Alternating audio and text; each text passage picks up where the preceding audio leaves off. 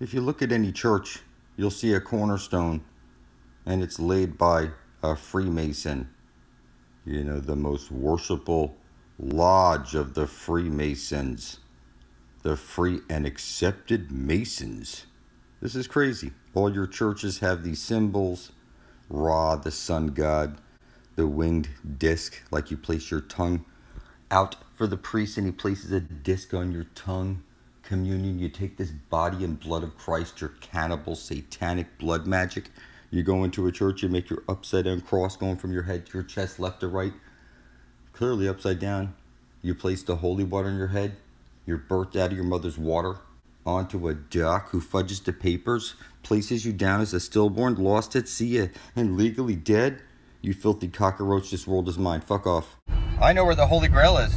Still, I'll be a little farther away now. Make no mistake about it, I'm going to get to the lake of fire before I'm dead.